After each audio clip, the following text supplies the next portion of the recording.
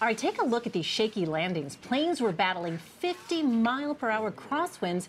They were trying to land at Birmingham Airport in England. Now, the first plane looks like it's pointing at a 45-degree angle there as it's going down. You see it going a little bit at an angle there. Wow, shaky. The other one taking the same approach but has to abandon its first attempt, circle around, and try again. Now, both planes were eventually able to land. You can just feel safely. the stomach of everyone in that flight. Imagine being Yeah. inside. I think we've all been on planes where the turbulence is kind of scary, especially coming in for a landing like that. Look at that.